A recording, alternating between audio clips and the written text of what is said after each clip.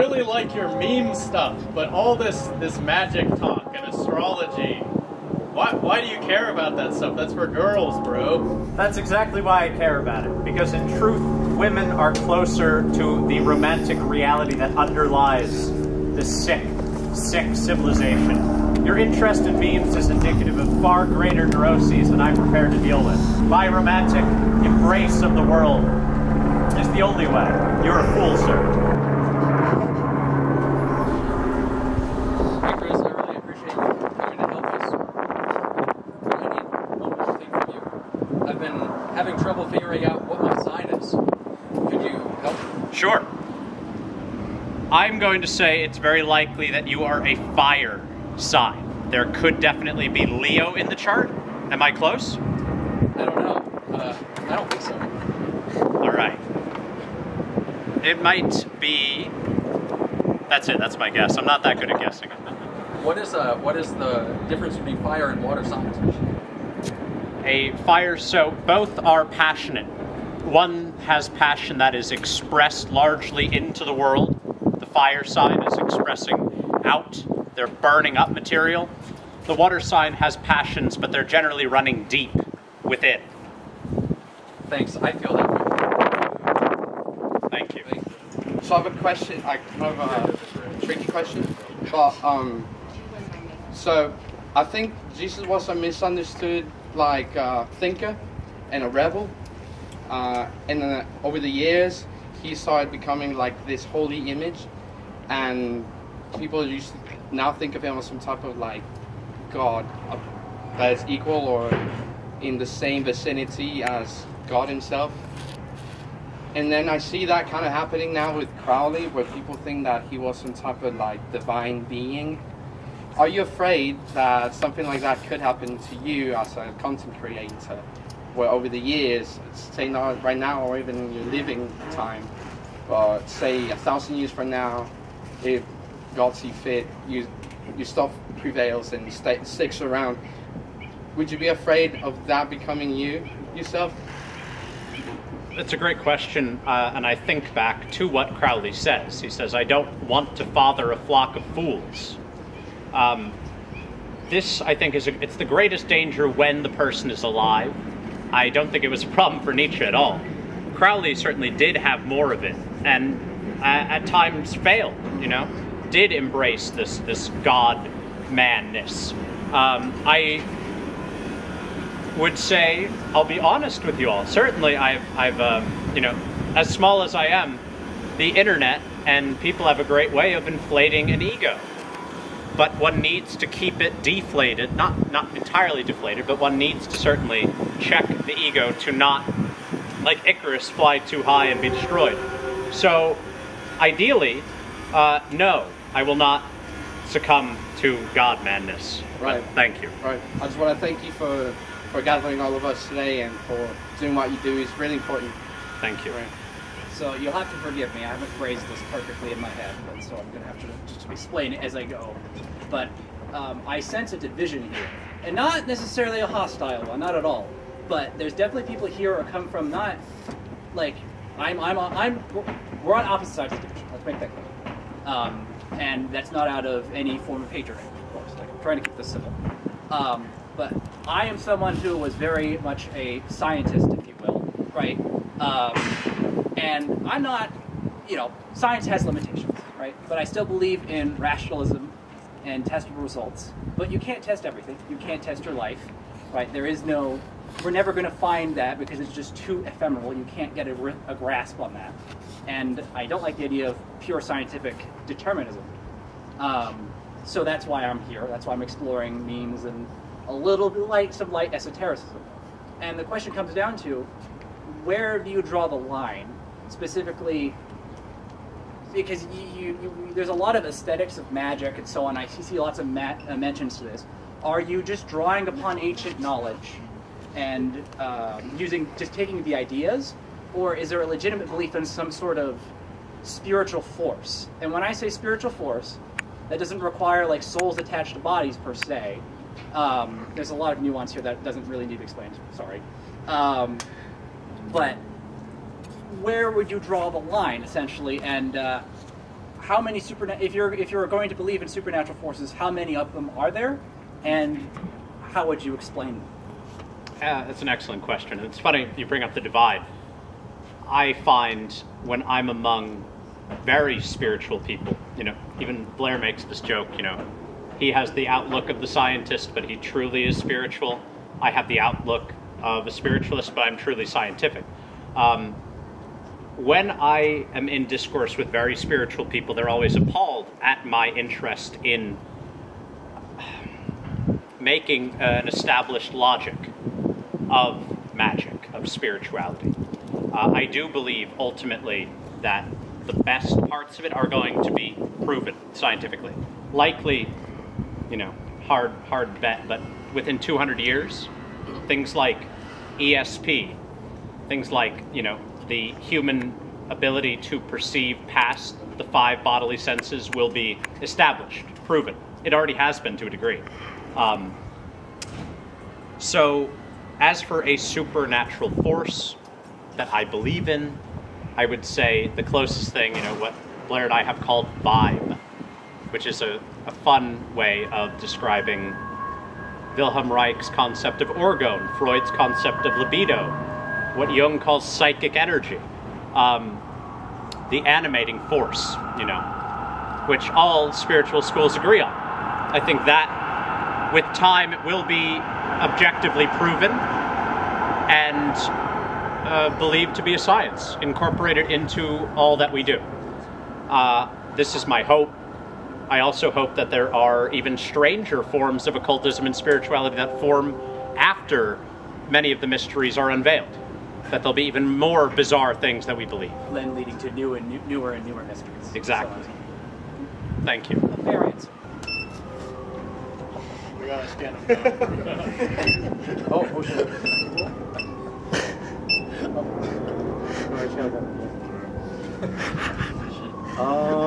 How do I phrase this? So you talk a lot about art and how it's one of the greatest pursuits to express ourselves. I just want to know, do you kind of make a distinction between ugly and beautiful art, or what's your, how do you view art like that? Do you believe in like aesthetically, objectively beautiful art, as they would say? Or, Now this is a really difficult question. I have personal tastes, personal preferences that sometimes I would say I'm guilty of putting onto others, that I like to put my taste. Well, I think everybody with taste to some degree has a duty to establish it because it's a skill. And I have a great appreciation for people who are far more skilled in determining what's ugly and what's beautiful. I'm not very good at it, hence why I focused on memes and ugly occultism. But no, I don't believe that there's necessarily an absolute objective reality to what is beautiful, so much as I consider what has proximity to the divine, or what has proximity to the ultimate profound parts of human nature to be beautiful. Sometimes it appears ugly. There's very horrific things that are innate to us and innate to the gods that I think we have to consider beautiful. I'd say Nietzsche likely gives some of the best thoughts on this in The Birth of Tragedy. That's a lot of where I've drawn my analysis of art from. if you don't mind me asking again, but this sounds a little corny, but what do you find to be beautiful? Or what is one of the more beautiful things that you've ever seen in your life? Gustave Moreau's depiction of Jupiter, Gustave Moreau's depiction of Salome and John the Baptist are two that come to mind. Trivial or very popular now, but a book, Blood Meridian by Cormac McCarthy, I think is profound. I find a great beauty in very ancient texts, in the I Ching, in the Bible. I think they have longevity, so they're clearly in touch with the divine, and I find beauty in that. Thank you for answering. Thank you. Hi, big fan. I was listening to your talk, and I would follow your train of logic with like a connection between hieroglyphics and memes, or like a search for longevity, and I would follow you up until like an ultimate point mentioned magic, and I was wondering what you would say to the perhaps harsh personal criticism that your connection to magic, it just comes from an aesthetic want for beautiful ideas and doesn't necessarily have physical relevance. You're here. Okay. Did I not use magic to bring you here? If these aesthetic ideas are merely aesthetic ideals and incapable of influencing material reality, which is the base idea that magic is not real. Magic is, in the most simple way, as Crowley describes it, the act of doing one's will.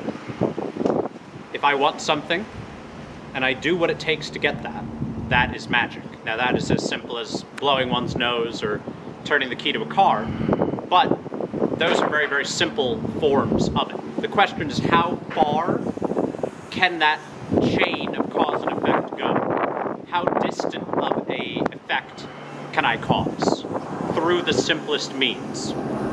And so it's a skill question. It's a matter of, are you good at making things happen? And do you know what it takes to make those things happen? And I think I'd be remiss to say that aesthetics have no influence. Clearly they do. I mean, you look at the tragedies of the 20th century, almost entirely aesthetically driven. Aesthetics are what made it happen. They are what survive it, what immortalize it. Without aesthetics, there is nothing. All right. I suppose I disagree with your premise, but accepting your definition, I do agree. Thank you. Hello, I got a question. Have you ever got post-nut clarity from a meme? Like, you look at a meme and it's just like funny at first, but it's just like, nah, it's not funny. That's a great question. You know, sometimes I am collecting memes, or I guess back when I edited my videos, I'd collect memes. And I think, this one's a banger, this is a funny one. And then, I'm looking through the video, and I realize, that's going to get flagged. That's going to get flagged. The algorithm won't like it. So I'd say I've learned the skill of, like, gaining that clarity through force of the algorithm. So, that's an interesting question. When one feels guilty about laughing at something. No, I'm not a particularly guilty person. Thank you. Just a quick one. I've been thinking about the quote from Crowley. I'm hopefully not going to get any words out of place here, but for pure will, unassuaged of purpose, delivered from lust of results, is in every way perfect. And I just wanted to ask, how can you, and you mentioned it in one of your previous answers, how can we go about doing our will, achieving what we want, while, having it be unassuaged of purpose, delivered from lust of results? Is it a mental trick, or is it more something, is it more a mindset that in the first place you must be in? It's a great question. It's a great question. I was talking about this with Alex Kazemi yesterday, about how does one transmute one's desires into something that we are not simply going to struggle for, to yearn for, to long for, but to create a life that will achieve it, which in many ways is giving up the desire. And in many ways, we don't actually want the things that we want. I think very few people know what they want. They want feelings that they believe those things will give. And thus, they remain in this trap of desire, of desiring, and not forming a life capable of gaining and acclimating these things that will, in fact, make them happy, or whatever. But there certainly has to be a detachment from the nodes. It has to be all. You don't go one step into magic. You don't go one step into wanting, which is why it's beautiful and it's human, but it's very human. Everybody who gets a tarot card reading, they ask, "What about money? What about my job? Or what about a girlfriend? When am I going to get a girlfriend? When am I going to find a boyfriend? Is this the one?" they're not forming a life suitable for those desires, which is why they just want that. People who do magic, they do, oh, I want a girlfriend. Oh, I want money. I want this, I want that. They don't. They don't really want that, and they're not doing the work of making a life capable of getting anything that they want. But this is a state of desire. This is a state of pleasure. The desire and the lack of gaining. It's a constant, tease and denial that the false magical mindset engages in. The true magical mindset is already assured of its will, because it will happen. How do you do? Chris, I know your name. 2, I'm checking the fit. Nice vest. Thank you. This leads into my question. Do you have an ethical framework for self-meming your persona and parasocial relationships? Excellent question. Good friend Blair and I discerned vibe materialism, what we call it. And the question that I ask, the ethical framework, inspired, I'd say, by Reich, student of Freud, is, does it vibe? If I am doing this, if I'm showing this, is it vibing? Does it vibe? If it does not vibe, I don't do it. I try not to do it. I try to maintain, there is certainly a vibe of meme analysis. I'm wearing a costume. Very few, I guess. Now, some of the people here know Chris. And then some people know God Disc. I've cauterized these flowing wounds of identity into distinct places. Distinctions of persona, distinctions of vibe, and each in that way has its own ethical framework. Hey Chris, I just want to hear your thoughts on Los Angeles. Great question. A lot of us here are natives, like me and my buddy here, so yes, any thoughts? I came to Los Angeles for the first time January of last year, and I was immediately stricken with it. I'd grown up on the East Coast. I'd spent my whole life on the East Coast. I've been to New York many times. I've lived in New York for times. And I have to say LA has been a far more exciting, rewarding experience. There is a reason Aleister Crowley wanted to move here. There's a reason that Jack Parsons and Theosophists and Scientology and all these great magical systems set up shop in LA. There's a reason Hollywood moved from my home state of New Jersey, where Edison created it, to LA. I like it. I agree with you. Because I just moved to LA like 6 months ago, and especially like Hollywood and everything. I think of like Disney and like movie magic. It feels very magical. Just saying. I feel like I've had a lot of like coincident things like happen. But I was gonna ask, like, sometimes I get into this framework of perspective of seeing the world through like our civilization, and like I know you've talked a little bit about like AI and everything. I'm not like an insane like AI doomer, but I feel like technology has been like exponentially increasing, and we just don't really think about it as humans. And technology it starts with like the tools, like in 2001: A Space Odyssey, the beginning, and with this technology, it's becoming more and more accessible to the person. Like I have a drone now; I can do crazy things with that if I was radicalized or something, And I'm not obviously, but I'm just curious, like where is an AI is the big question. It seems like it's the ultimate endpoint, is what everyone thinks.